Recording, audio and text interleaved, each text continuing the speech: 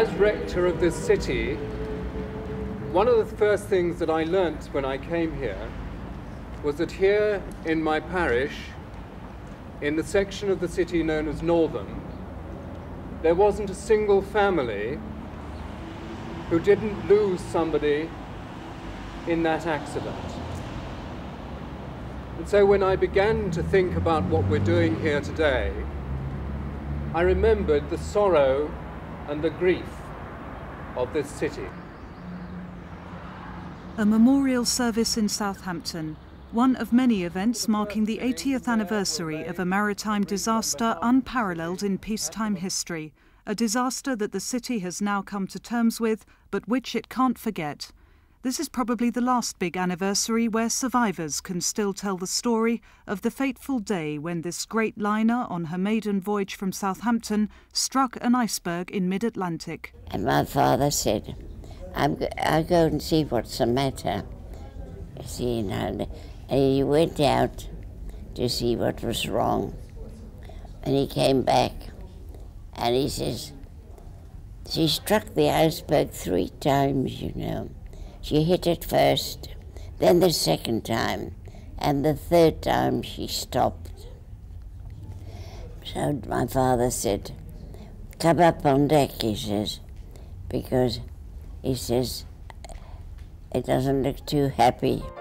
But such pessimistic forecasts were far from the thoughts of passengers as they enjoyed their 4th night aboard the world's largest and most luxurious liner, their lavish surroundings shielding them from the icy Atlantic.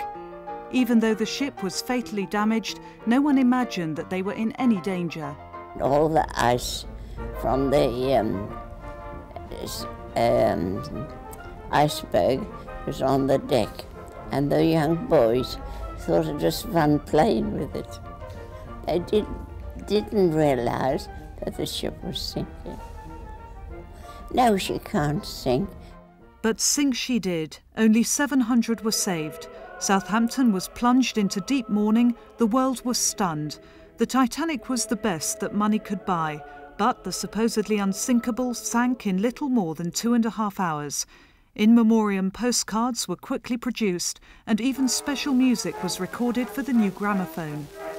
When the mighty ship Titanic started from Southampton Bay, there were tears and fond goodbyes to her ship.